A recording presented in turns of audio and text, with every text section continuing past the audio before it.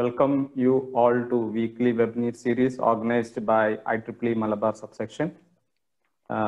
Today we are having our 15th webinar of the series, conducted every Thursday between 5:30 p.m. and 6:30 p.m. And as usually, we had a lot of eminent speakers from different sectors of society who had given a lot of talks in that particular areas. Similarly, we have today eminent person from entrepreneurship wing, Miss Anjali Chandran. She is working as a social entrepreneur. So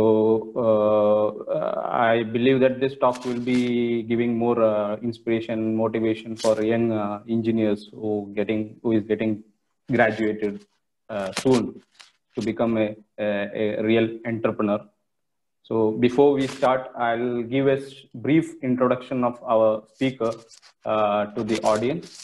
Anjali Chandran worked as a senior software engineer in Wipro after graduating from BITS Pilani. However, she was always a girl with humanitarian learning and has always wanted to do something that will benefit the lesser fortunate section of the society.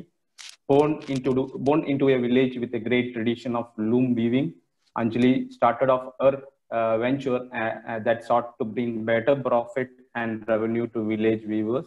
The venture was christened as Impresa in 2012. Impresa stands tall in 2017 as one among the best 10 global social startups that Capgemini Paris sought to recognize and endorse. Impresa was the only woman-founder startup from India to have entered the innovators race in Capgemini.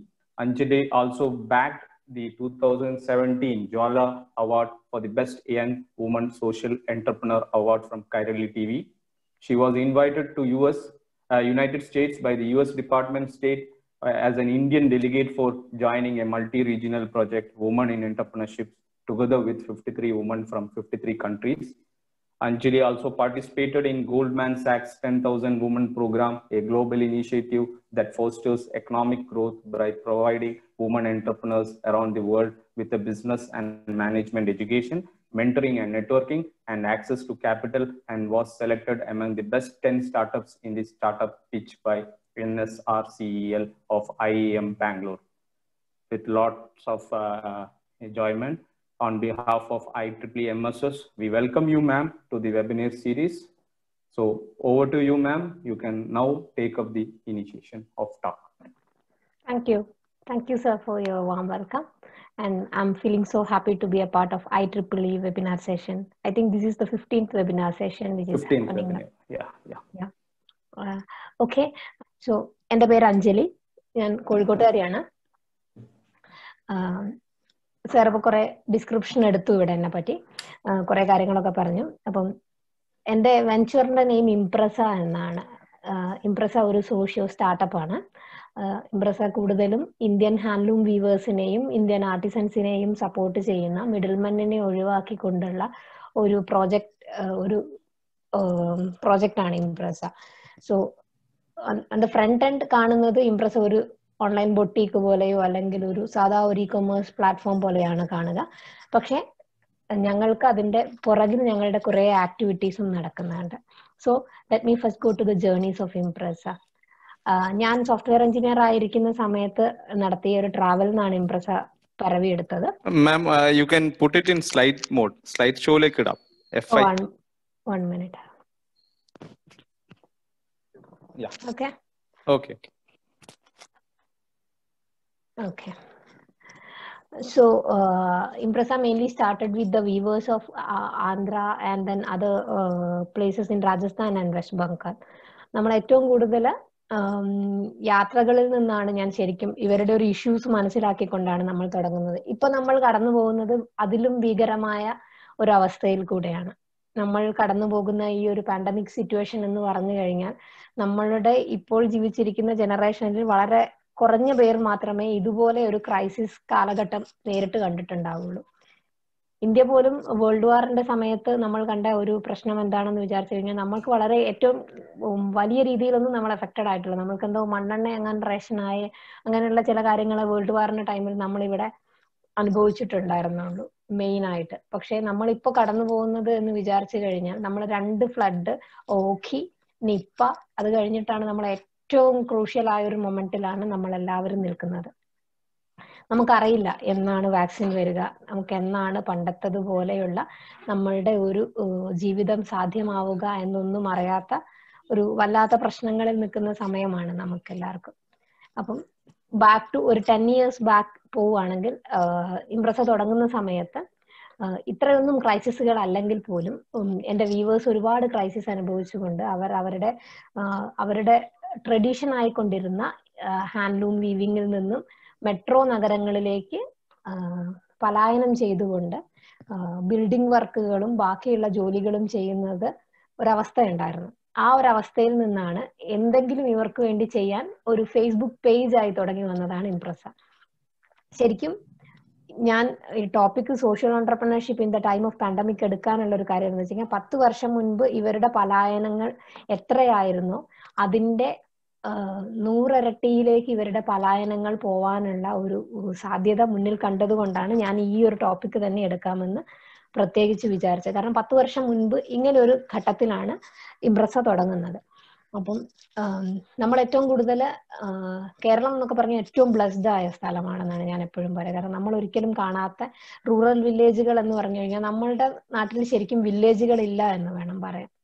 Keralam എന്ന് പറഞ്ഞു കഴിഞ്ഞാൽ വില്ലേജുകൾ അധികം, നമ്മൾ പറയുന്ന ഗ്രാമങ്ങൾ എന്ന് പറഞ്ഞു കഴിഞ്ഞാൽ എല്ലാം ഏത് രീതിയിലും കണക്റ്റഡ് ആണ്. നമ്മൾ വാഹനങ്ങളാലോ വെഹിക്കിളുകളാൽ അല്ലെങ്കിൽ ഇന്റർനെറ്റ് കണക്ടിവിറ്റി, ഡിജിറ്റൽ അല്ലാത്ത രീതിയിലുള്ള കണക്ടിവിറ്റി, ടെലിവിഷൻ തുടങ്ങിയുള്ള എല്ലാ മാധ്യമങ്ങളുമായി നമ്മളുടെ മിക്ക ഗ്രാമങ്ങളും കണക്റ്റഡ് ആയ ഒരു സമയത്താണ് യാതൊരു തരത്തിലുള്ള കണക്ടിവിറ്റികളും അധികം എത്താത്ത ഇന്ത്യയുടെ വേറൊരു ഭാഗമുണ്ട് എന്നുള്ളത് നമ്മൾ മനസ്സിലാക്കേണ്ടത്. അപ്പം ആ രീതിയിലുള്ള ആളുകളുടെ വർക്കുകളെ ഏറ്റവും കൂടുതൽ എക്സ്പ്ലോയിറ്റ് ചെയ്തുകൊണ്ടിരുന്നത് മിഡിൽമാൻ ആയിരുന്നു. കാരണം നിങ്ങളുടെ ജോലികൾക്ക് യാതൊരു തരത്തിലുമുള്ള മാർക്കറ്റും ഇല്ല എന്ന് പറഞ്ഞുകൊണ്ട് ഇവരുടെ പ്രൊഡക്റ്റുകളെ ചുരുങ്ങിയ വിലയ്ക്ക് എടുത്തു ഇവിടെ നമ്മൾക്ക് പക്ഷെ കിട്ടുന്ന ആസ് എ കസ്റ്റമർ നമ്മൾക്ക് കിട്ടുന്നത് വലിയ പ്രോഫിറ്റ് ഇട്ടുകൊണ്ട് കിട്ടിയിട്ട് ഇവർക്ക് ഇവരുടെ അന്നന്നത്തെ അന്നത്തിനുള്ള വക കിട്ടാത്ത ഒരവസ്ഥയിൽ പോയിക്കൊണ്ടിരിക്കുന്ന സമയത്താണ് നമ്മൾ ഇംപ്രസ തുടങ്ങുന്നത്. ഇംപ്രസ തുടങ്ങുന്ന സമയത്ത് സാറ് പറഞ്ഞു നിങ്ങളോട് ഇപ്പം ഞാൻ ജോലി രാജിവെച്ചിട്ടാണ് തുടങ്ങിയത് എന്നുള്ളത്. അപ്പോൾ അതുകൊണ്ട് തന്നെ എൻ്റെ ഫസ്റ്റ് ഡിസിഷൻ എന്ന് പറയുന്നത് ഇംപ്രസ തുടങ്ങുന്ന സമയത്ത് ഇവരിലേക്ക് കൂടുതൽ കോൺഫിഡൻസ് കൊടുക്കുക എന്നുള്ളതായിരുന്നു. കാരണം നിങ്ങളുടെ ജോലി അല്ലെങ്കിൽ നിങ്ങളുടെ പീസ് ഓഫ് ആർട്ട്, നിങ്ങളുടെ ക്രാഫ്റ്റ്, അതിന് ഒരുപാട് വാല്യൂ ഉണ്ട് എന്നുള്ളത്. ഇപ്പൊ നമുക്ക് ഒരുപാട് സൈറ്റുകൾ അല്ലെങ്കിൽ നമ്മൾ ഫേസ്ബുക്കിലോ അല്ലാതെ ഗൂഗിൾ ആഡുകളായിട്ടോ വരുന്നത് നമുക്ക് ഏറ്റവും കൂടുതൽ കാണാൻ പറ്റുന്ന ഒരു കാര്യമാണ് ഇന്ത്യൻ കണ്ടംപററി അല്ലെങ്കിൽ ഇന്ത്യൻ ആർട്ടുകൾ, ഇന്ത്യൻ ക്രാഫ്റ്റുകൾ എന്നുള്ളത്. പക്ഷെ ഒരു 10 വർഷം മുൻപ് എന്ന് പറഞ്ഞു കഴിഞ്ഞാൽ ഇതിനൊന്നും ഒരു മാർക്കറ്റും ഇല്ലാതെ ഇന്ത്യൻ ക്രാഫ്റ്റ്മാൻസ് ഏറ്റവും കൂടുതൽ ബുദ്ധിമുട്ടുള്ള സമയത്താണ് നമ്മൾ ഇങ്ങനൊരു സ്റ്റാർട്ടപ്പിലേക്ക് പോകുന്നത്. So first what we made dum confident അവരുടെ സ്കില്ലിനെ പറ്റി. കാരണം ഇപ്പൊ പോലും നമ്മൾ ചിന്തിക്കേണ്ട ഒരു സമയം എന്താണെന്ന് വിചാരിച്ചു കഴിഞ്ഞാൽ ഈ പാൻഡമിക് വലിയ രീതിയിൽ ഈ വില്ലേജുകളെ അഫക്റ്റ് ചെയ്ത് കഴിഞ്ഞാൽ നമുക്ക് നാളേക്ക് വസ്ത്രം നെയ്യാൻ നെയ്ത്തുകാരുണ്ടാവില്ല. നമ്മളുടെ നാളേക്ക് കൂടുതൽ ആർട്ടിസ്റ്റൻസ് വർക്ക് ചെയ്യാനുള്ള ആളുകൾ ഉണ്ടാവില്ല. ടെക്നോളജിയോ ബാക്കി എന്ത് കാര്യങ്ങളോ നമുക്ക് വീണ്ടും സ്കില്ലുകൾക്കനുസരിച്ച് അപ്ഡേറ്റ് ചെയ്ത് പഠിക്കാൻ പറ്റും. പക്ഷേ ഇതുപോലെയുള്ള ട്രഡീഷണലായി വരുന്ന ആർട്ട് ആൻഡ് ക്രാഫ്റ്റ് ഫോമുകൾക്ക് നാളേക്ക് ഒരു പിൻതലമുറ വരണമെന്നുണ്ടെങ്കിൽ ഇവരെ റിട്ടൈൻ ചെയ്യേണ്ട ആവശ്യം നമ്മൾ ഓരോരുത്തരുടെയും കടമയാണ്. അത് കാരണം നമ്മളുടെ ഒരു ഇപ്പൊ ഞാൻ മെയിനായിട്ടും നോക്കുന്ന വ്യൂവേഴ്സ് എന്ന് പറഞ്ഞു കഴിഞ്ഞാൽ ആന്ധ്ര ഒറീസ ടീമാണ്. അപ്പം 125 ഒരുപാട് വർഷങ്ങളും പഴക്കമുള്ള വീവിംഗ് ടെക്നിക്കുകളുമായി നടന്നു പോകുന്ന മാസ്റ്റർ വീവേഴ്സും ബാക്കിയുള്ള ആളുകളും ഇപ്പോഴും അവരുടെ വില്ലേജുകളിൽ ചെറിയ രീതിയിൽ കോവിഡ് എഫക്റ്റ് ആയി തുടങ്ങുമ്പോൾ തന്നെ എത്രമാത്രം പാനിക് ആവുന്നു എന്നുള്ളത് നമ്മൾ ആലോചിച്ച് നോക്കണം. നമ്മൾ നിൽക്കുന്ന ഈ ഒരു സിറ്റുവേഷനിൽ നിന്നുകൊണ്ട് നമ്മൾ നോക്കുകയാണെങ്കിൽ അത്രയ്ക്കും ക്രൈസിസുകളിലൂടെയാണ് ആ ഒരു ജനത കടന്നു പോകുന്നത്. നമ്മളിത് തുടങ്ങിയ സമയത്ത് നമ്മൾ അവരുടെ പ്രൊഡക്ട്സ് വാങ്ങുകയും അവരെ കൂടുതൽ ഡിജിറ്റലി എക്യുപ്ഡ് ആക്കുകയുമായിരുന്നു ചെയ്തത്. അതായത് ഒരു 10 വർഷം മുൻപ് നിങ്ങളിൽ എല്ലാവരും സ്കൂളുകളിലൊക്കെ ആവുന്ന സമയത്ത് നമ്മളിൽ എത്ര പേർ കേട്ടിട്ടുണ്ടാവും വാട്സപ്പ് എന്നും ഫേസ്ബുക്ക് എന്നും എന്നുള്ളത് ആലോചിച്ച് നോക്കിയാൽ അറിയാം. ഞങ്ങൾ ആദ്യം തന്നെ ചെയ്തത് ഇവരിലൊക്കെ ഡിജിറ്റൽ ലിറ്ററസി ഇതിൽ ഇവരുടെ ഒരു ജനറേഷനിലെ നെക്സ്റ്റ് ജനറേഷൻ ആളുകളെ പഠിപ്പിച്ചു കൊടുക്കുകയായിരുന്നു. കാരണം ഇവരുടെ പ്രൊഡക്റ്റ് ഇവർക്ക് ആർക്ക് വേണമെങ്കിലും വിൽക്കാവുന്ന രീതിയിൽ ഇവരിലേക്ക് ഒരു ഫ്രീഡം കൊടുക്കുക എന്നുള്ള ഒരു രീതിയിൽ ഇവരുടെ സോഷ്യൽ മീഡിയ പ്ലാറ്റ്ഫോമുകൾ ഇവരെ പരിചയപ്പെടുത്തി കൊടുക്കുകയാണ് ചെയ്തത്.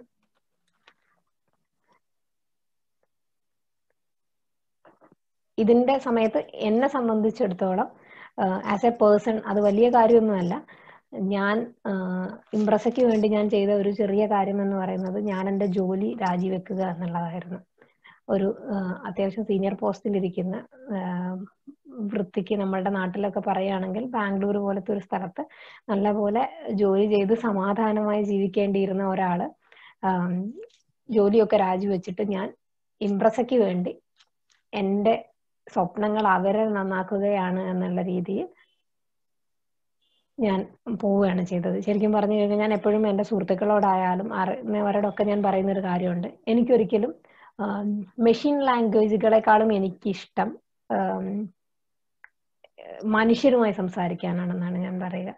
കുറച്ചുകൂടെ I am like A people's person all the time. കൂടുതൽ ആളുകളോട് സംസാരിക്കുക, അവരുടെ ഇതാവും. അതുകൊണ്ട് തന്നെയായിരിക്കും ഞാൻ സോഷ്യൽ ഓൺട്രപ്രണർഷിപ്പ് എന്ന് പറയുന്ന ഒരു മേഖല തിരഞ്ഞെടുത്തത്. എനിക്ക് ഉറപ്പാണ് ഈ വെബിനാർ അറ്റൻഡ് ചെയ്യുന്ന ഈ 30 പേരോ 40 പേരോ ഉണ്ടെങ്കിൽ അതിൽ ഒരാളെങ്കിലും ഉണ്ടാകും ടെക്നോളജിയോട് ഒരുപാട് ക്രേസ് ഉള്ളതിന്റെ അപ്പുറത്ത് വേറെ എന്തെങ്കിലും ഒന്നിൽ കൂടുതൽ സ്കിൽഡ് ആയിട്ടുള്ളവർ. അപ്പൊ നിങ്ങൾ ഒരിക്കലും അത് മോശമായി കാണരുത്. നിങ്ങൾ ടെക്നോളജി സ്കിൽഡ് അല്ല, അല്ലെങ്കിൽ ടെക്നോളജി നിങ്ങൾക്ക് ഇൻട്രസ്റ്റ് അല്ല എന്നുള്ളത് കൊണ്ട് നാളെ നിങ്ങൾക്ക് വേറെ ഒന്നും കിട്ടില്ല, അല്ലെങ്കിൽ നിങ്ങൾ ഈ ഔട്ട്ഡേറ്റഡ് ആണ് എന്നൊന്നും ചിന്തിക്കരുത്. കാരണം ഏത് മേഖലയാണോ നമ്മൾ സ്ട്രോങ് ആ മേഖലയിൽ വേണം നമ്മൾ നമ്മളുടെ കരിയർ അല്ലെങ്കിൽ പ്രൊഫഷൻ കണ്ടെത്താൻ എന്ന് വിശ്വസിക്കുന്ന ഒരാളാണ് ഞാൻ. നിങ്ങളുടെ പാഷൻ ആയിട്ടുള്ള മേഖല ഏതാണോ ആ പാഷൻ ആയിട്ടുള്ള മേഖലയെ സ്ട്രോങ് ആക്കിക്കൊണ്ട് അതിനെ നിങ്ങൾ പ്രൊഫഷൻ ആക്കി കഴിഞ്ഞാൽ നിങ്ങൾക്ക് വളരെയധികം വ്യത്യാസം ഉണ്ടാക്കാൻ പറ്റും.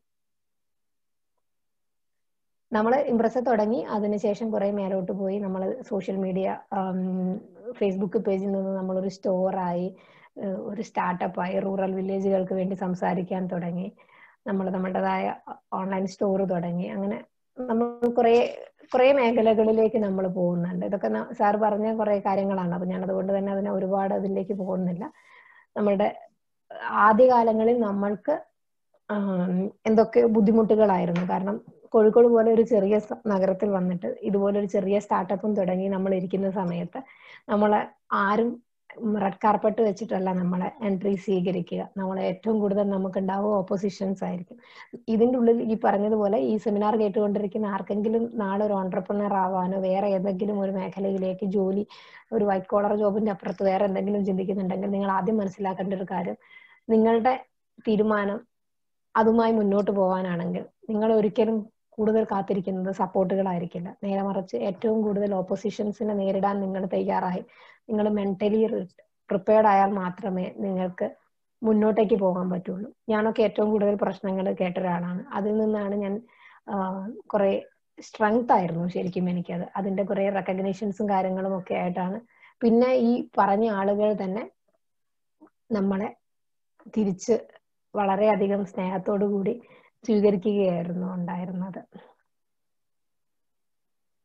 അപ്പോൾ ഇതിൽ എന്നെ സപ്പോർട്ട് ചെയ്ത കുറെ നല്ല പേരുണ്ട്, അത് ഞാൻ ഒരിക്കലും മറക്കുന്നില്ല. പക്ഷെ അതേസമയം തന്നെ ഒരുപാട് ആളുകൾ നമ്മളെ വളരെയധികം ബുദ്ധിമുട്ടിക്കുകയോ അല്ലെങ്കിൽ മാനസികമായി ആവുകയോ ചെയ്തിട്ടുണ്ട്.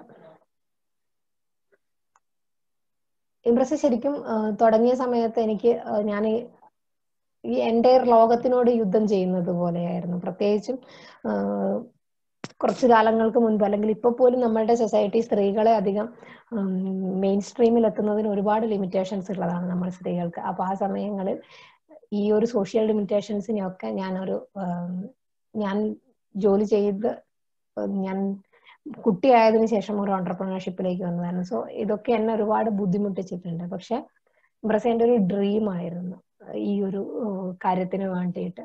ബാക്കി എന്ത് വന്നു കഴിഞ്ഞാലും ഞാൻ ഇതിനു വേണ്ടി തന്നെ നിൽക്കുമെന്നുള്ള എൻ്റെ ഒരു സ്ട്രോങ് ഡിസിഷന്റെ പുറത്താണ് ഞാൻ ഇപ്പൊ പോലും ഈ ഒരു പാൻഡമിക് ടൈമിൽ പോലും ഞാൻ അതിനുവേണ്ടി മാത്രം നടന്നുകൊണ്ടിരിക്കുന്നത്.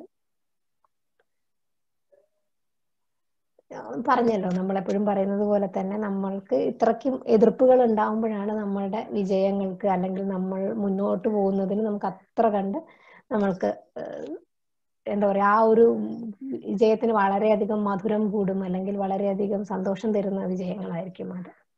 ഓക്കെ, ഇനി let's come to the topic. Like no COVID-19 തുടങ്ങിയ സമയത്ത് ആദ്യത്തെ 2 മാസങ്ങളിൽ എൻടയർ ലൂംസ് ക്ലോസ്ഡ് ആയിരുന്നു. അതായത് നാഷണൽ ലോക്ക്ഡൌൺ പ്രഖ്യാപിച്ചത് മുതൽ നാഷണൽ ലോക്ക്ഡൌൺ ലിഫ്റ്റ് ചെയ്യുന്നത് വരെ എല്ലാ ലൂമുകളും ക്ലോസ്ഡ് ആയി. ഈ സമയങ്ങളിലാണ് മിക്ക ഗ്രാമങ്ങളിലും അല്ലെങ്കിൽ മിക്ക സ്റ്റേറ്റുകളിലും അവരുടെ നമ്മളുടെ വിഷു പോലെ ഓണം പോലെയുള്ള അവരുടെയൊക്കെ ഫെസ്റ്റിവൽസ് വരുന്ന സമയവും ഈ സമയത്താണ്. അതുകൊണ്ട് തന്നെ ഇവർ കാലങ്ങൾക്ക് മുൻപേ ഇവർ ഒരുപാട് നെയ്തു വെച്ച ഒരുപാട് സ്റ്റോക്കുകൾ ഈ ഒരു സമയത്ത് കെട്ടിക്കിടക്കുകയും ഇവർക്ക് ഈ സ്റ്റോക്ക് വിൽക്കാൻ വേറെ ഒരു തരത്തിലുള്ള മാർഗമില്ലാതിരിക്കുകയും ചെയ്തു. ഇതോടൊപ്പം തന്നെ വീവേഴ്സിന് നോർമലി മാസ്റ്റർ വീവർ ഉള്ള ഒരു ലൂമാണ് സ്ഥലത്ത് ഇവർക്കൊരു ഫിക്സഡ് വരുമാനം ഉണ്ടാവും. ആ വരുമാനം പോലും ഇവർക്ക് കിട്ടാത്ത ഒരു അവസ്ഥയിലായിരിക്കും. ഇതുകൊണ്ട് തന്നെ ഇവർ കൂടുതലും മൈഗ്രേഷൻ, വീണ്ടും 10 വർഷം മുൻപ് ഞാൻ കണ്ട മൈഗ്രേഷൻ എത്രയായിരുന്നോ അതിന്റെ ഒരു ഡബിൾ ലെവലിലേക്ക് ഇവർ പോകും എന്നുള്ള ഒരു സംസാര രീതിയിൽ നിന്ന് നമ്മൾ മനസ്സിലാവാൻ തുടങ്ങി. they were at the verge of migration as well. ഈ മൈഗ്രേഷന്റെ ഏറ്റവും വലിയ പ്രശ്നം ഞാൻ നേരത്തെ നിങ്ങളോട് പറഞ്ഞതുപോലെ തന്നെ there is a high risk of getting infected as well, because the thing is like whenever they are going from one place to the another place, they may meet people, they may go to other metros and they may get infected, and they may get infected and come back and will come to the village and it will again affect the entire family or their community. ഈ രീതിയിൽ വല്ലാത്ത ചേഞ്ചാണ്. നമ്മൾ വിചാരിച്ചു നോക്കിക്കഴിഞ്ഞാൽ rural വില്ലേജുകൾ എന്ന് പറഞ്ഞു കഴിഞ്ഞാൽ നമ്മൾ വിചാരിക്കുക ആരും പുറത്തു പോകുന്നില്ല, അവർക്ക് ഇൻഫെക്റ്റഡ് ആവാനൊന്നും പ്രശ്നമില്ല. പക്ഷെ ഏറ്റവും അധികം മനുഷ്യന് ആവശ്യം എന്ന് പറയുന്നത് അവരുടെ ഭക്ഷണമാണ്. ആ ഭക്ഷണം എന്ന് പറയുന്ന ഒരു സാധനം, അല്ലെങ്കിൽ ഭക്ഷണം എന്ന് പറയുന്ന എന്നും ഭക്ഷണം കഴിക്കുക എന്നുള്ളൊരു അവസ്ഥ അവർക്ക് ഇല്ലാതാവുന്ന ഒരു അവസ്ഥയിലേക്കാണ് 3 മാസത്തിനടുത്തുള്ള ലോക്ക്ഡൗൺ അവരെ കൊണ്ട് ചെന്ന് എത്തിച്ചത്. ഈ ഒരു സമയത്ത് നമ്മൾ ഏറ്റവും കൂടുതൽ ചിന്തിക്കേണ്ട ഒരു കാര്യം എന്ന് വെച്ച് കഴിഞ്ഞാൽ എല്ലാ ബിസിനസ് മേഖലകളെയും ഇത് ബാധിച്ചിട്ടുണ്ട്. എല്ലാ മേഖലകളെയും ബാധിച്ചതോടൊപ്പം തന്നെ പല രീതിയിലുള്ള ക്രൈസിസുകൾ എല്ലായിടത്തും വന്നിട്ടുണ്ട്.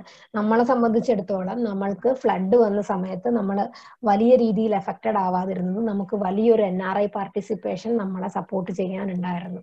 ഈ ഒരു NRI പാർട്ടിസിപ്പേഷൻ കൊണ്ടാണ് നമുക്ക് ആ സമയത്ത് നല്ല ഫണ്ട് ഫ്ലോ വരികയും നമ്മുടെ എല്ലാ കാര്യങ്ങളും നടക്കുകയും അങ്ങനെയുള്ള വലിയൊരു പിന്നെ ഗവൺമെന്റ് സപ്പോർട്ടും എല്ലാം ഉണ്ടായിരുന്നു. പക്ഷെ ഈ വീവേഴ്സിനെയൊക്കെ സംബന്ധിച്ച് അവർക്കൊരു വീവർ കാർഡ് കിട്ടണമെന്നുണ്ടെങ്കിൽ പോലും ഒരുപാട് ബുദ്ധിമുട്ടുകൾ അല്ലെങ്കിൽ ഒരുപാട് കടമ്പകൾ അവർക്കുണ്ട്. അപ്പോൾ അവരുടെ സപ്പോർട്ടിംഗ് സിസ്റ്റം എന്ന് പറയുന്നത് നമ്മൾ വിചാരിക്കുന്നതിലും എത്രയോ വീക്കാണ്. ഇത് അവരെ വല്ലാതെ ബാധിച്ചിട്ടുണ്ട്. മെന്റലി അവർക്ക് കൗൺസിലിംഗ് കൊടുക്കേണ്ട അവസ്ഥകൾ വന്നു. അവരുടെ കുട്ടികളുടെ പഠിത്തത്തെ അഫക്റ്റ് ചെയ്യുമോ എന്നുള്ള പേടികൾ, അവർക്ക് അസുഖം വന്നു കഴിഞ്ഞാൽ എന്താവും, ഭക്ഷണത്തിന് എന്താവും തുടങ്ങിയുള്ള പല രീതിയിലുള്ള ക്രൈസിസുകളാണ്. അവിടെയാണ് സോഷ്യൽ എന്റർപ്രൈസ് എന്നുള്ള ഒരു കൺസെപ്റ്റിൽ വരുന്ന സമയത്ത് നമ്മൾ rather than A business we have to involve with dum, or like നമ്മൾ അവരുടെ കൂടുതൽ അവരിലേക്ക് ഇറങ്ങി ചെല്ലേണ്ട ഒരു അവസ്ഥ വരുന്നത്.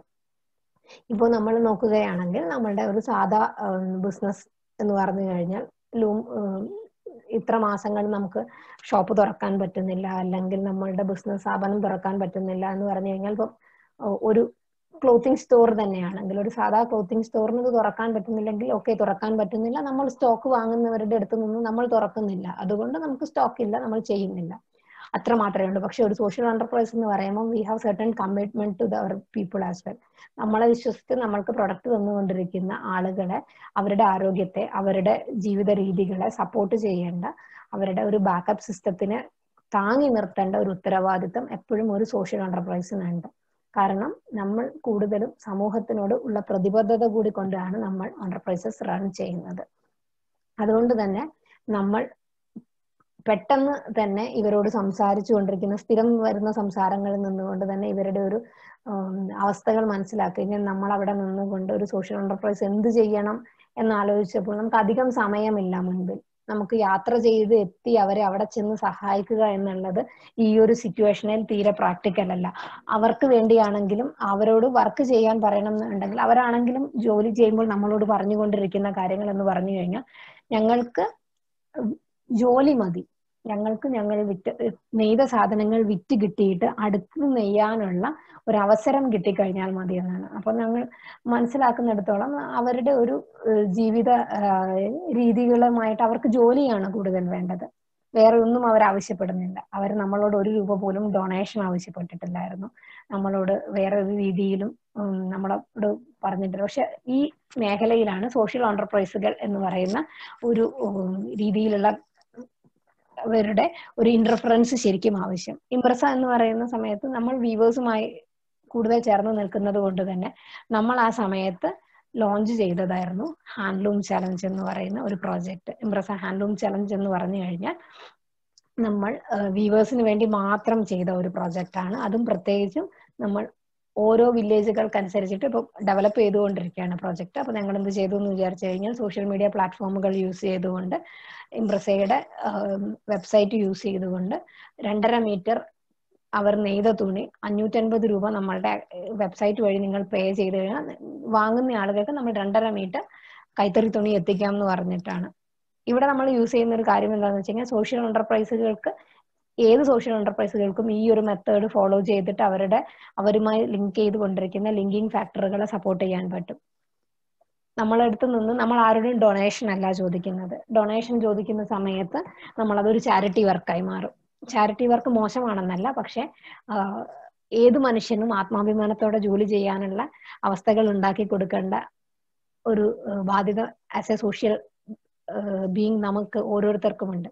അതുകൊണ്ട് തന്നെ കസ്റ്റമറെ സംബന്ധിച്ച് അവർ 550 രൂപ മുടക്കുമ്പോൾ അതിലും അധികം വാല്യൂ ഉള്ള കൈത്തറി തുണിയാണ് അവർക്ക് കിട്ടുന്നത്. അതേസമയം വീവേഴ്സിനെ സംബന്ധിച്ച് അവർ നെയ്ത് കൂട്ടി വെച്ച തുണികൾ അത് വിറ്റുപോവുകയാണ്. അത് വിറ്റുപോയി കഴിഞ്ഞാൽ അവരെ സംബന്ധിച്ച് അവർക്ക് അടുത്തത് നെയ്യാനുള്ള അവസരം കിട്ടുകയും അവരുടെ ചെയ്യുന്ന ജോലിക്കുള്ള അർഹമായ വേതനം അവർക്ക് കിട്ടുകയുമാണ് ചെയ്യുന്നത്. ഇതെന്ന് പറഞ്ഞു കഴിഞ്ഞാൽ ആർക്കും എവിടെയും നഷ്ടമില്ലാത്ത രീതിയിൽ കസ്റ്റമേഴ്സിനും വീവേഴ്സ് കമ്മ്യൂണിറ്റിക്കും ഒരേപോലെ ബെനിഫിറ്റഡ് ആവുന്ന രീതിയിലാണ് നമ്മൾ ഈ പ്രോജക്റ്റ് പ്ലാൻ ചെയ്തിരിക്കുന്നത്. ഇതുപോലെ തന്നെയുള്ള ഒരുപാട് പ്രോജക്റ്റുകൾ ഒരുപാട് പേര് ചെയ്തു കഴിഞ്ഞാൽ ഭയങ്കരമായ ഒരു ചേഞ്ച് നമ്മുടെ റൂറൽ സെക്ടറിൽ ഉണ്ടാകും. പ്രത്യേകിച്ചും ഈ ഒരു പാൻഡമിക് ടൈമിൽ എക്കോണമി ഒന്നാമത്തത് തകർന്നിരിക്കുന്നു. അതോടൊപ്പം തന്നെ നമ്മളുടെ റൂറൽ വില്ലേജുകളിലൊക്കെ വളരെയധികം ബുദ്ധിമുട്ടുകളും വളരെയധികം പ്രശ്നങ്ങളും നേരിടുന്ന ഒരു കാര്യമായതുകൊണ്ട് തന്നെ ഇതുപോലെയുള്ള കുഞ്ഞു കുഞ്ഞു പ്രോജക്റ്റുകളാണ് നമ്മൾ ഓരോരുത്തരും ചിന്തിക്കേണ്ടത്. ഇപ്പൊ നിങ്ങൾ ചിന്തിച്ചു കഴിഞ്ഞാൽ നിങ്ങളുടെ തൊട്ടടുത്ത് തന്നെ ഏതെങ്കിലും ഒരു ടൈലറോ ഒക്കെ ഉണ്ടാവും, പ്രത്യേകിച്ചും ഈ ഒരു സമയത്ത് ജോലിയൊന്നും കിട്ടാത്ത. അപ്പൊ നിങ്ങളെ പറ്റുന്നവർ എന്ന് പറഞ്ഞു കഴിഞ്ഞാൽ അവരുടെ അടുത്തുനിന്ന് ഒരു ഉടുപ്പ് തുന്നിക്കാനാണ് നോക്കേണ്ടത്. അല്ലാതെ നമ്മൾ അന്നേരം വളരെ ബ്രാൻഡഡ് ആയ ഒരു കാര്യത്തിന് പോകുന്നതിന്റെ അപ്പുറത്ത് നമ്മളുടെ ചുറ്റുമുള്ള ഇമ്മീഡിയറ്റ് സർക്കിളുകളെ എക്കണോമിക്കലി ഡിപ്പെൻഡന്റ് ആവാതെ എക്കണോമിക്കലി അവർക്ക് ഏൺ ചെയ്യാനുള്ള അവസരം കൊടുക്കാൻ നമ്മൾ ഓരോരുത്തരും ശ്രദ്ധിച്ചു കഴിഞ്ഞാൽ, ആ ഒരു ഇൻഫ്ലോ നല്ല രീതിയിൽ നടന്നു കഴിഞ്ഞാൽ വളരെ വലിയൊരു ചേഞ്ച് ആയിരിക്കും ഉണ്ടാകുക. അതുകൊണ്ട് തന്നെ ഏത് സോഷ്യൽ എന്റർപ്രൈസ് ആണെങ്കിലും അത് ഈ പാൻഡമിക് ടൈമിൽ ചെയ്യേണ്ട ഒരു കാര്യം വെച്ചാൽ നമ്മുടെ ഇമ്മീഡിയറ്റ് സർക്കിളുകളെ മാക്സിമം ആക്റ്റീവ് ആക്കി നിലനിർത്തിക്കൊണ്ട് അവരുടെ ഇൻകം എഫക്റ്റഡ് ആവാത്ത രീതിയിൽ വർക്ക് ചെയ്യാനായിരിക്കണം എല്ലാവരും ട്രൈ ചെയ്യേണ്ടത്.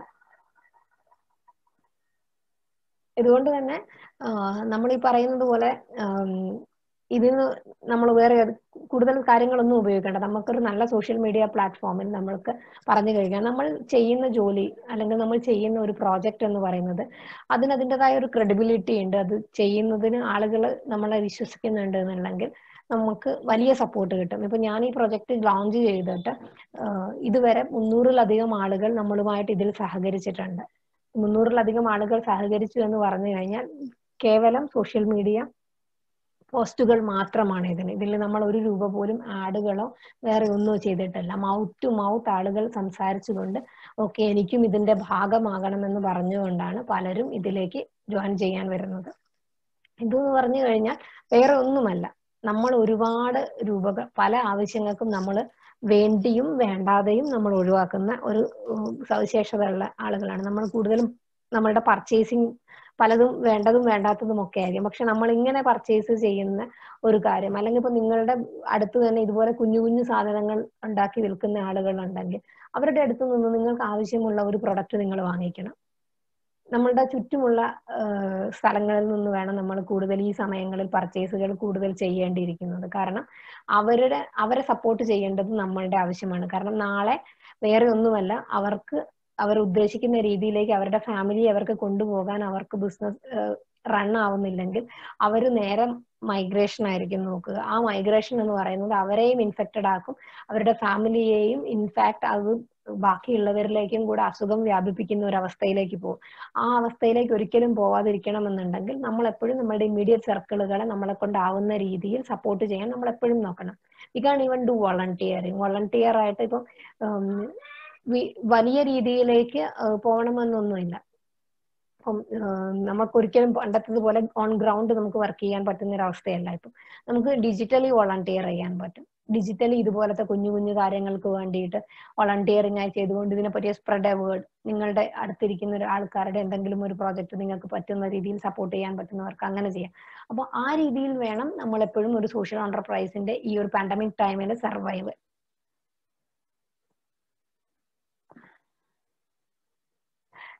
ഞാനിപ്പോൾ കൂടുതലും സ്ട്രഗിളുകളെ പറ്റിയാണ് പറഞ്ഞത്.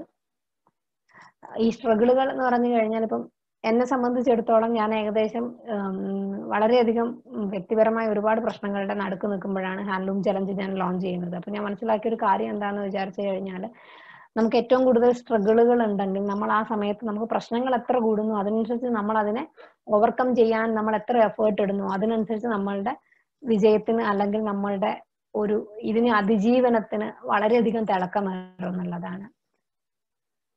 കാരണം ഇന്ന് നമ്മൾ അനുഭവിക്കുന്ന പല പ്രശ്നങ്ങളും, ഇന്ന് നമ്മൾ അനുഭവിക്കുന്ന, നമുക്കിപ്പോ തോന്നുന്നു നമുക്ക് ഇതിനെ കരകയറാൻ പറ്റില്ല എന്ന് വിചാരിച്ചുകൊണ്ട് നമ്മൾ എത്രയധികം നമുക്ക് പറ്റില്ല, നമ്മൾ തകർന്നു എന്ന് വിചാരിക്കുന്ന കാര്യങ്ങളിൽ നിന്ന് നമ്മൾ കരകയറാൻ നമ്മളായിട്ട് തന്നെ ഒരു ആത്മധൈര്യം ഉണ്ടാക്കി അങ്ങനത്തെ ഒരു സോഷ്യൽ കോസിനൊക്കെ വേണ്ടി, പ്രത്യേകിച്ച് സോഷ്യൽ കോസുകൾക്ക് വേണ്ടി നിൽക്കുകയാണെങ്കിൽ നാളെ നിങ്ങൾക്ക് വരുന്നത് ഈ ഒരു അവസ്ഥകൾക്ക് അപ്പുറത്തേക്കുള്ള അംഗീകാരങ്ങളും ഒക്കെ ആയിരിക്കും. കാരണം എന്റെ ജീവിതത്തിൽ ഞാൻ പറഞ്ഞല്ലോ, ഞാൻ ഒരിക്കലും അംഗീകാരങ്ങളോ വേറെ ഒന്നോ പ്രതീക്ഷിച്ചിട്ട് ഇത് തുടങ്ങിയ ഒരാളല്ല. പക്ഷെ ഇത്രയും വർഷങ്ങൾക്കിടയിൽ എന്നെ തേടി വന്ന ചെറിയ ചെറിയ അംഗീകാരങ്ങളായാലും ആളുകളിൽ നിന്ന് കിട്ടുന്ന സംസാരം, നല്ല വാക്കുകളായാലും, നിങ്ങളെ പോലെയുള്ള ഒരുപാട് കോളേജ് കുട്ടികളുമായിട്ട് എപ്പോഴും കൂടുതൽ സ്പീക്കർ സെഷനുകൾ സംഘടിപ്പിക്കാൻ പറ്റുന്നതും ഒക്കെ എന്ന് പറഞ്ഞു കഴിഞ്ഞാൽ അന്ന് ഞാൻ അനുഭവിച്ച മുറിവുകളും കലകളും ഒക്കെ തന്നെയാണ് എന്നെ കൊണ്ട് ഇത്രയും തിളക്കമുള്ള രീതിയിലേക്ക് വീണ്ടും വീണ്ടും എന്നെ മുന്നോട്ട് കൊണ്ടുവരുന്നത്.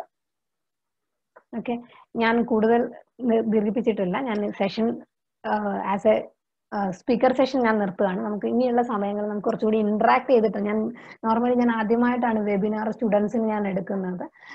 സാബിക് സാർ അത്രയും നിർബന്ധിച്ചത് കൊണ്ടാണ് ഞാൻ വന്നതും, കാരണം എനിക്ക് പറ്റിയിട്ടില്ലായിരുന്നു. അപ്പം കൂടുതലും ഞാൻ കോളേജുകളിൽ പോയിട്ട് സംസാരിക്കുമ്പോൾ എനിക്ക് കൂടുതലും നിങ്ങളുടെ യൂത്തിൽ നിന്ന് കേൾക്കാനാണ് ഇഷ്ടം. അപ്പോൾ നിങ്ങൾക്ക് എന്തെങ്കിലും ചോദിക്കാനോ സംസാരിക്കാനോ ഉണ്ടെങ്കിൽ നമുക്ക് അതായിരിക്കും കുറച്ചുകൂടി ഇന്ററാക്റ്റീവ് ആവുന്നതായിരിക്കും നല്ലത്. അപ്പൊ നിങ്ങൾക്ക് എന്തെങ്കിലുമൊക്കെ ചോദിക്കാനുണ്ടെങ്കിൽ നമുക്ക് അതിലേക്ക് കടക്കാം. Thank you.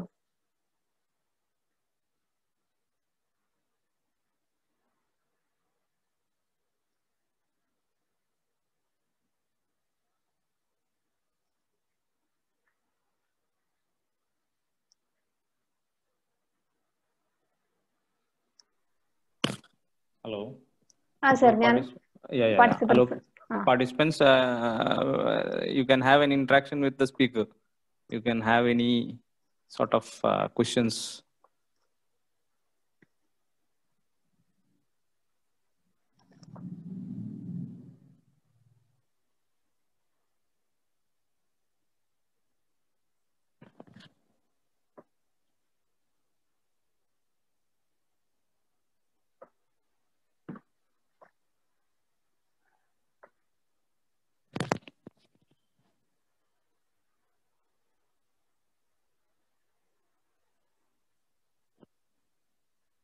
Hello.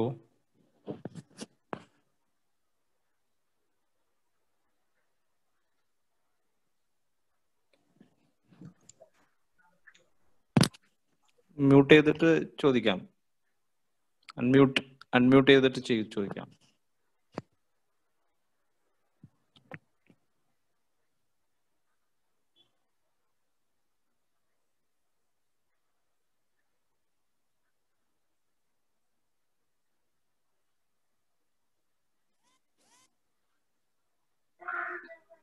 Ma'am hello. കേൾക്കാൻ പറ്റും?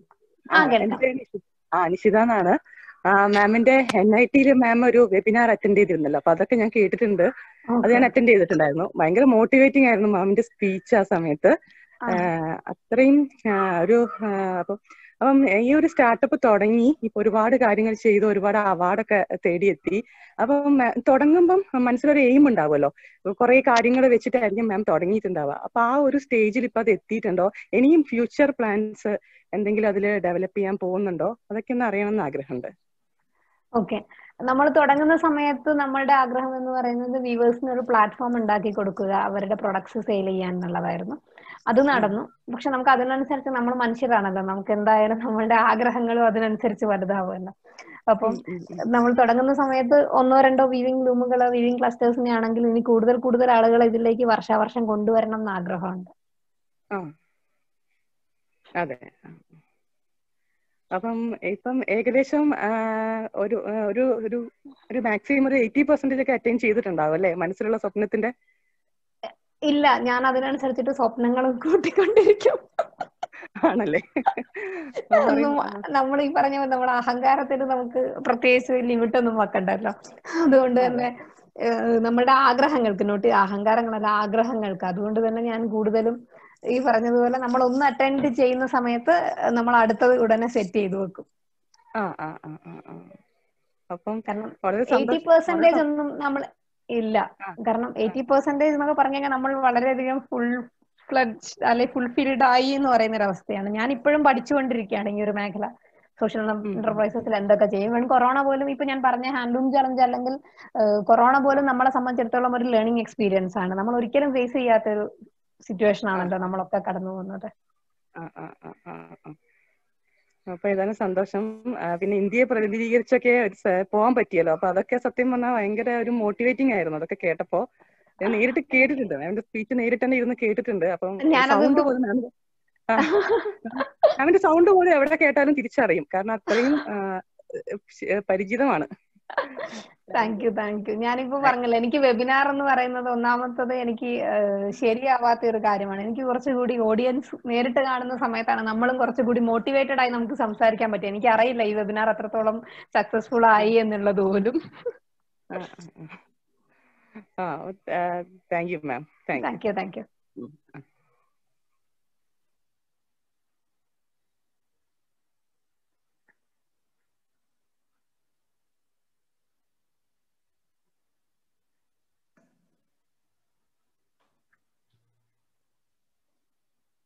Ma'am, ഒരു question ഉണ്ട്.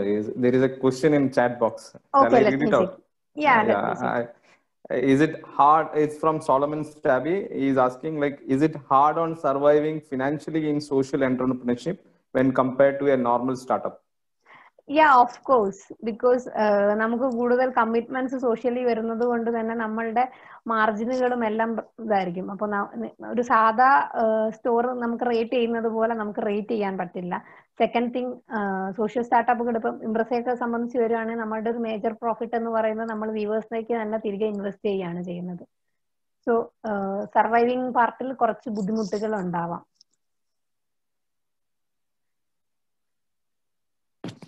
That may be initial period like later on അത് മേക്കപ്പ് ചെയ്യായിരിക്കും അല്ലേ? മേക്കപ്പ് ചെയ്യാന്ന് വിചാരിച്ചു കഴിഞ്ഞാൽ അത് എങ്ങനെ ഇരിക്കും നമ്മളുടെ സോഷ്യൽ സ്റ്റാർട്ടപ്പിന് ആളുകൾ വെൽക്കം ചെയ്യുന്നത് അനുസരിച്ചിരിക്കും. അപ്പൊ നമുക്കൊരു നോവൽ ഐഡിയ ഉണ്ടെങ്കിലും നമുക്ക് അതിന് അതർ എൻഡ് നമുക്ക് അതിന് കൺസ്യൂമേഴ്സ് ഇല്ലെങ്കിൽ വളരെ ബുദ്ധിമുട്ടായിരിക്കും അതിന്റെ ഒരു കാര്യത്തിൽ വരുമ്പോൾ. അതെ.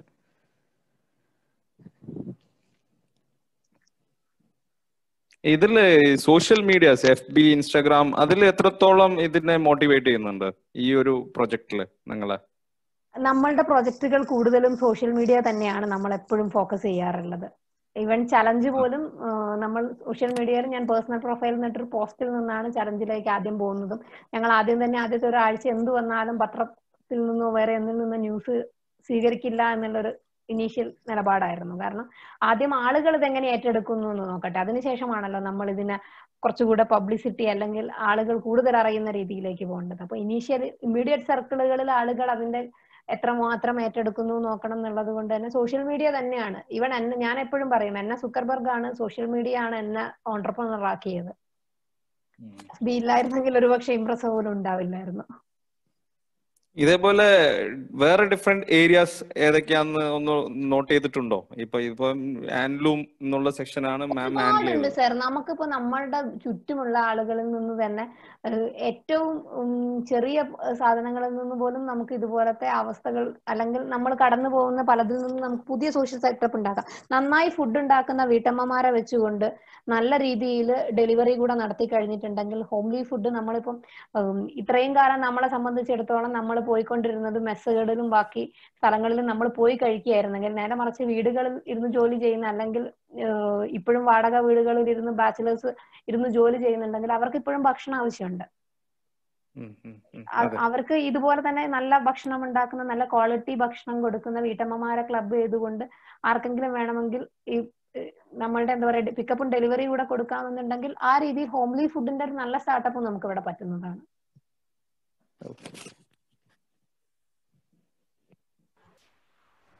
അത് മാത്രമല്ല, നമ്മൾ ഏതിൽ നോക്കിക്കഴിഞ്ഞാലും സോഷ്യൽ പ്രോബ്ലംസ് എല്ലായ്പ്പോഴും പ്രശ്നങ്ങൾ ഉണ്ടാവും. സോ ഏത് പ്രശ്നമുണ്ടോ ആ പ്രശ്നത്തിനൊരു സൊല്യൂഷൻ എന്ന് പറയുന്നത് ഒരു സോഷ്യൽ എന്റർപ്രൈസിലേക്ക് നമുക്ക് പോയിന്റ് ചെയ്യാവുന്നതാണ്. എളുപ്പത്തിൽ മാപ്പ് ചെയ്യാൻ പറ്റുന്ന ഒരു കാര്യമാണ്. നമ്മൾ ഇപ്പൊ പ്ലാസ്റ്റിക് വേസ്റ്റുകളായാൽ തുടങ്ങി അങ്ങനെ പല പ്രശ്നങ്ങൾ നമുക്ക് ഭാവിയിലേക്കുള്ള എന്റർപ്രൈസസ് ആക്കാവുന്നതാണ്.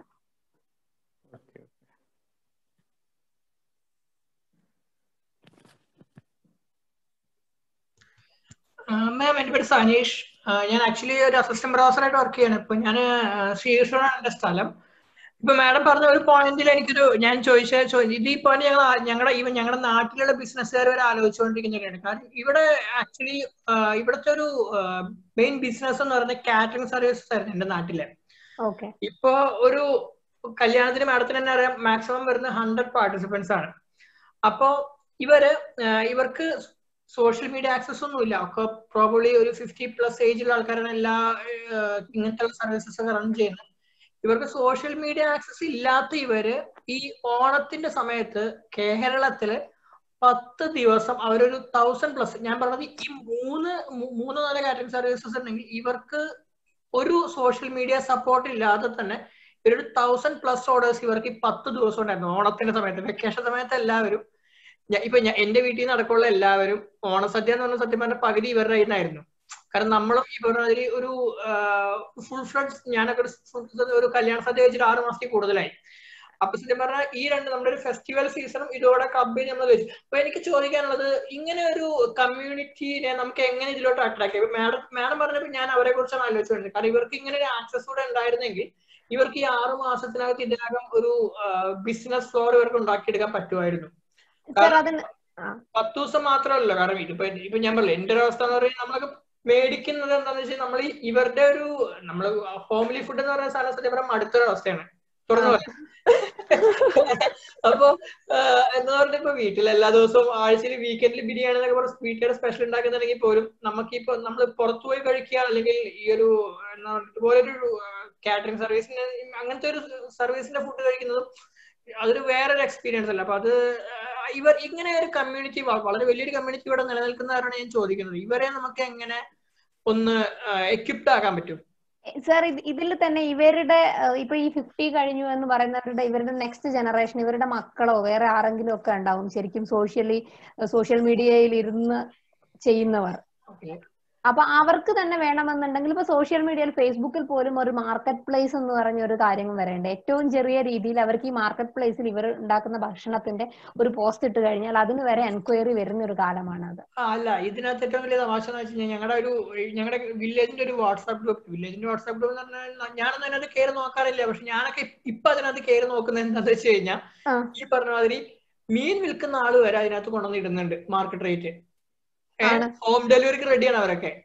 അതായത് നമ്മളുടെ ഒരു സോഷ്യൽ സർക്കിളാണ് നമ്മൾ വേറെ പല കാര്യങ്ങളും ഉപയോഗിക്കാൻ തുടങ്ങി എന്നുള്ള ഒരു രസമാണ്. കാരണം ആദ്യം അത് വളരെ ഇനാക്റ്റീവായി കിടന്നിരുന്ന ഒരു ഗ്രൂപ്പിനകത്ത് പിന്നെ പൊളിറ്റിക്കൽ ഡിസ്കഷൻസ് ആയിരുന്നു ആദ്യം. പിന്നെ ഇപ്പൊ അതെന്ന് പറഞ്ഞു കഴിഞ്ഞാൽ എന്താ പറയുക, നമ്മളുടെ ഒരു റുട്ടീൻ ലൈഫിന് ആക്സസിബിൾ ആയിട്ടുള്ള കുറച്ച് സർവീസസ് കിട്ടാനുള്ള ഒരു പ്ലാറ്റ്ഫോം ആയിട്ട് തന്നെ അവർ വാട്സാപ്പിൽ തന്നെ മാറ്റിക്കഴിഞ്ഞു. അപ്പൊ ഒരു ചേഞ്ച് കാണുന്നുണ്ട് അവിടേക്ക്. അപ്പൊ ഞാനിപ്പോ ഇത് സംസാരിച്ചുകൊണ്ടിരുന്ന സമയത്താണ് ഞാനും അത് ശ്രദ്ധിക്കുന്നത്. കഴിഞ്ഞ 6 മാസമായിട്ട് ഞാൻ എങ്ങനെയാണ് എനിക്കുള്ള സർവീസസ് ഞാൻ ചൂസ് ചെയ്യുന്നത് നോക്കിയാൽ നമ്മൾ ശരിയാണ് വാട്സാപ്പ് ഗ്രൂപ്പിൽ നിന്ന് എനിക്ക് കൂടുതൽ സാധനങ്ങൾ കിട്ടിക്കൊണ്ടിരിക്കുന്നത്. അപ്പൊ എന്തായാലും ട്രൂലി മോട്ടിവേറ്റിംഗ് ആയിരുന്നു മാം. കാരണം ഇത് എനിക്ക് തോന്നുന്നു IEEE കുറച്ച് എനിക്ക് പാർട്ടിസിപ്പൻസ് കുറച്ചുകൂടെ എന്താ പറയുക കുറച്ചുകൂടെ കൂടുതൽ ഉണ്ടായിരുന്നെങ്കിൽ നമ്മളൊരു ആഗ്രഹം തോന്നിപ്പോകുന്നു. എന്തായാലും ഇത് കൂടുതൽ പേരിൽ എത്തിക്കേണ്ട ഒരു സമയം തന്നെയാണ്. കാരണം നമ്മളിപ്പോ സംസാരിച്ചുകൊണ്ടിരിക്കുന്ന പാൻഡമിക് ടൈമിന്റെ സമയത്ത് നമ്മൾ വലിയ ടെക്നോളജികളെ പറ്റിയോ വേറെ കാര്യങ്ങളെ പറ്റിയോ ഞാൻ സംസാരിച്ചിട്ട് കാര്യമല്ല. നമ്മൾ ഇതിനെ സർവൈവ് ചെയ്യുക എന്നുള്ള ഒരു കാര്യമാണ് നമ്മൾ ഇപ്പൊ നോക്കിക്കൊണ്ടിരിക്കേണ്ടത്. ഞാൻ അതുകൊണ്ട് തന്നെയാണ് പറയുന്നത്, നിങ്ങളുടെ അടുത്തുള്ള ഇമ്മീഡിയറ്റ് സർക്കിളുകളെ എപ്പോഴും സഹായിച്ചുകൊണ്ടിരിക്കുക. ക്യാഷ് ഫ്ലോ എന്ന് പറയുന്നത് തൊട്ടടുത്തുള്ള ആളുകളിലേക്ക് തന്നെ എത്തുന്ന രീതിയിലേക്ക് നമ്മളൊക്കെ മാറേണ്ടിയിരിക്കുന്നു. തീർച്ചയായിട്ടും. കാരണം ഓൺലൈൻ പർച്ചേസ് എന്ന് പറയുന്നതിന്റെ ഒരു ലൈഫ് എന്ന് പറയുന്നത് എത്രത്തോളം ഉള്ളൂ എന്നുള്ളത് ഒരു 2 ആഴ്ച കൊറിയർ സർവീസ് തുടങ്ങിയപ്പോൾ തന്നെ നമുക്ക് മനസ്സിലായി. അത് മാത്രമല്ല, നമ്മൾ ഓൺലൈൻ ഇപ്പൊ ഞങ്ങൾ പോലും ഓൺലൈൻ ചെയ്യുന്നത്. അപ്പൊ നമ്മൾ ഓൺലൈൻ പർച്ചേസ് ചെയ്യുന്ന സമയത്ത് പലപ്പോഴും നമുക്ക് അറിയില്ല അതർ എൻഡ് ആരാണ്, നമ്മൾ ഈ വാങ്ങുന്നത് ആരുടെ അടുത്തെന്നാണെന്നുള്ളതും കൂടി ഒന്ന് ചിന്തിക്കുന്നത് എപ്പോഴും നല്ലതാണ്, എസ്പെഷ്യലി ഈ ഒരു സമയത്ത്.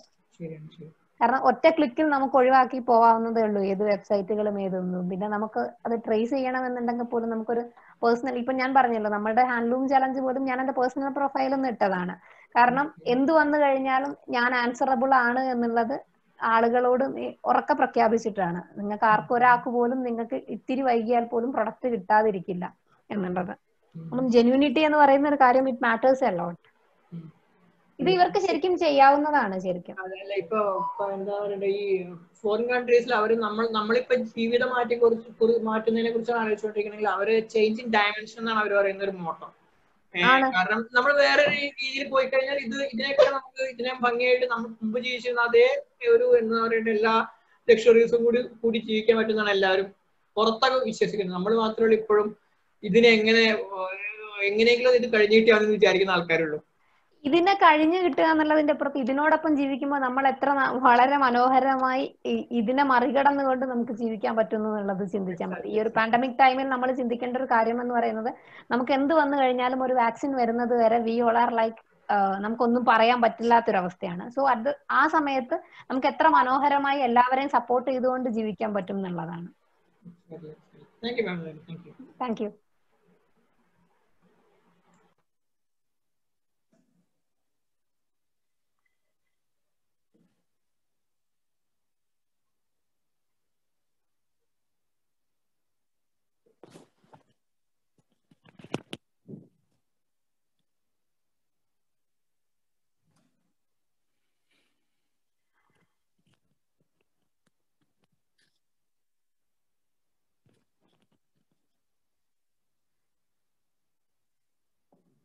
Participants, any more questions?